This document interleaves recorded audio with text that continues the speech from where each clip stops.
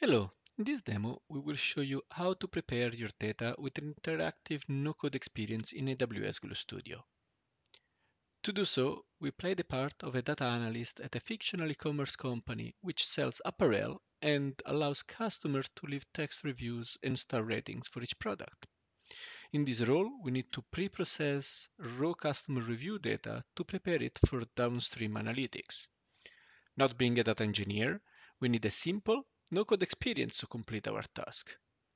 The new data preparation transform in Glue Studio enable us to achieve our goal. Let's get started and open AWS Glue Studio. We start authoring our job by creating a new empty visual ETL. Our data is stored in Amazon S3, so we are going to choose Amazon S3 source node. We fill in the S3 URL and choose the data format that is Parquet. To continue, we add a new node and choose data preparation recipe. We can notice that to start authoring our recipe, we need to start a preview session. So let's choose the role that our admin has prepared for us and start the session. This can take a few seconds. You have a progress bar that will show you the status. And as soon as the preview is ready, we can start our authoring session. Now that the data preview is ready, let's author the recipe. Data preparation is an interactive experience. So now Glue is preparing the data frame, loading the sample data so that we can analyze, interact with the data, and decide which transform to apply. This step can also take a few seconds. Now we can see our dataset in a spreadsheet-like format and analyze our columns, checking the data types, for example, customer ID, but also product ID are strings, and they actually containing integer. We can also check some of the profiling statistics for each columns, and this can provide us some information on which transform to apply. The first one obviously is changing the data type for our customer ID. So we can select the column and decide to change the type. And we want to change the type to an integer.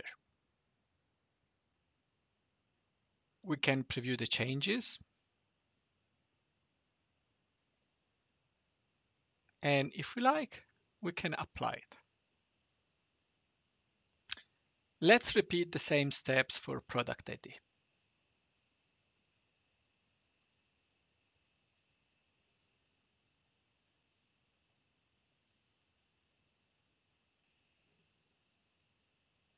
And apply. You can see on the right side that our recipe is begin forming and we have already two transform there, changing type for customer ID to integer and changing time for for product ID to integer as well. Continuing our analysis, we notice that product title columns contains values like business formal pants, plain, and business formal jeans, patterned, with the product name that is followed by a product attribute separated by a column. To better structure for downstream analysis, we decide to split the product title column on the comma delimiter to create separate columns for the product name and the product attribute. So let's select our column and define split on single delimiter.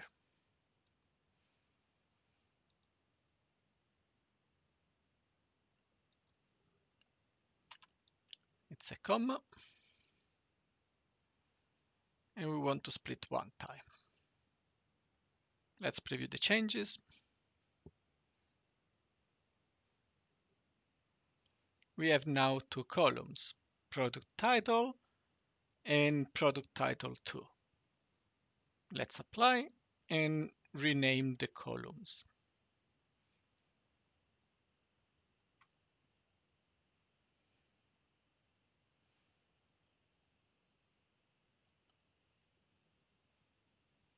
The new name is product name.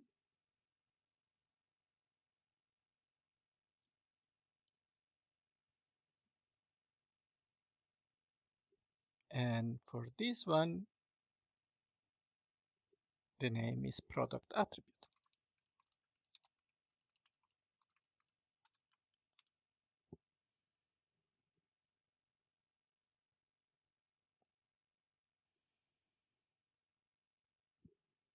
Let's check which other columns do we have.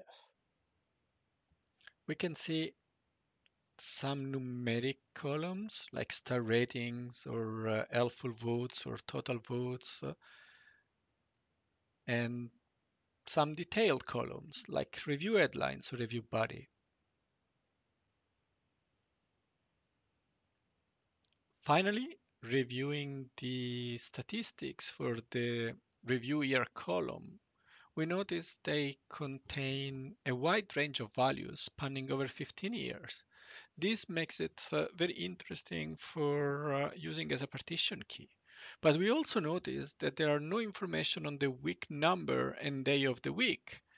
These are important information because they could enable us to do an easier analysis of seasonal and weekly trends. So we decide that we need to add new derived columns. So let's select the review date and extract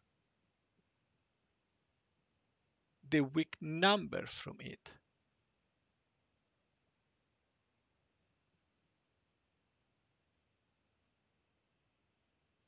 Looks good, so we can apply.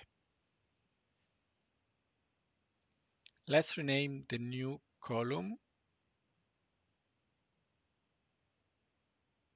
and call it review date week number. Let's select again the review date column and extract this time the day of the week. Let's rename again the column as review date weekday, and we are done authoring our recipe. At this point, we can look at the script and check all the transformation for the recipe steps that we have added. And going back to the visual canvas, we can add an S3 target nodes. We fill in the S3 target location with the same bucket, but with a prefix that mentioned that this is the Amazon reviews transformed. And we decide to create a new table in the data catalog in the database data prep.db named Amazon reviews data transform. We also add the partition key or review year as we had decided. We just rename job as demo data prep job. We save and run it. When the job is completed successfully, we can go and check our table. We can look at the schema, see the column that we have added and the column that we have renamed and the changed into the data type.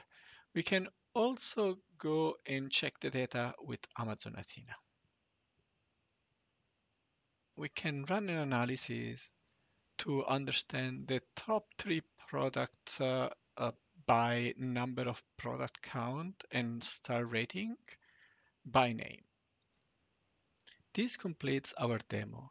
In this video, we have shown you how an analyst can simply prepare the data for analysis using an interactive and simple to use visual interface in AWS Glue Studio.